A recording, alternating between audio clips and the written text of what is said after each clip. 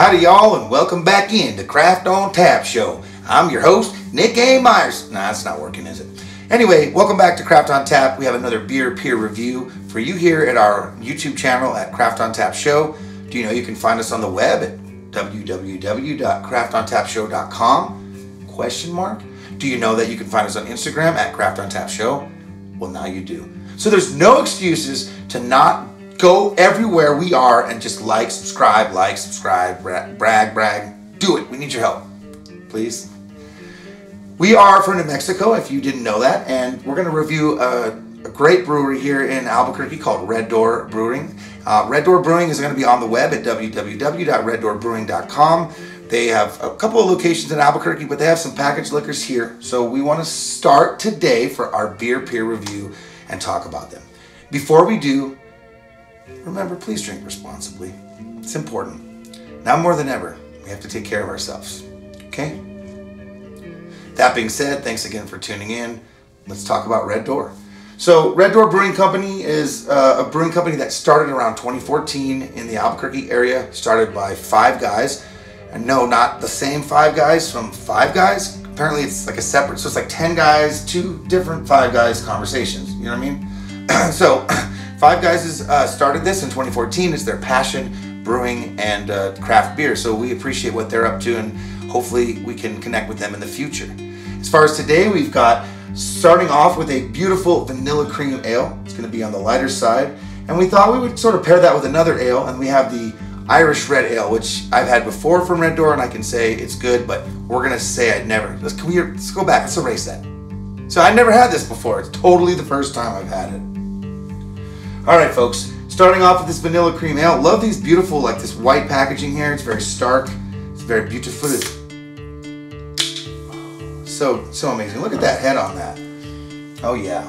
So we're going to give this one a pour. This is, again, we got a beautiful beer right here. Look at the head on that. This vanilla cream ale has a lot more head even in there than I'm seeing beer. A lot of effervescence. It's almost champagne colored. It's just the slightest off white, yellow, and a lot of cloudiness going on in there. Right off the bat, I'm catching vanilla notes. Very simple, not a lot to the smell bouquet, but let's give it a taste and see what we got there, shall we? Come on.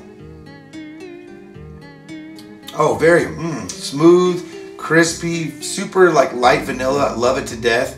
I would say that this is a great beer for right now that we're in the middle of summer, more or less. And I would say this is a perfect one to just sit outside on your back porch, hang out, check out the grasshoppers, hang out with the gnats, the flies, the spiders, and give the ants a little bump. Papa, what up, ants?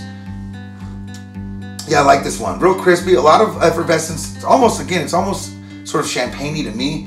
But, you know, I'm weird, so.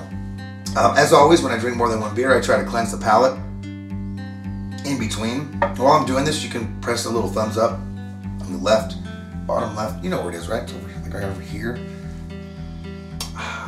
Cafe. So, last on the docket, Irish Red. I personally love reds. Irish Reds, great also. This one's going to have a little bit more ABV than the last one. This one's around 4.2. This one we're about to try now is closer to 6. So, you know, I'm excited to get a little more of a buzz going as well. I mean, responsible buzz. All right, so let's pour this one and let's see what we got on that. Oh, that is beautiful. Right off the bat, it starts off brown and then I'm catching more of a dark red hue to it. Excuse me. I got a little bit of effervescence on the side. Again, nice head retention, a lot of bubbles up front. I like that. When I see a beer like that, I'm usually satisfied by what I smell and taste.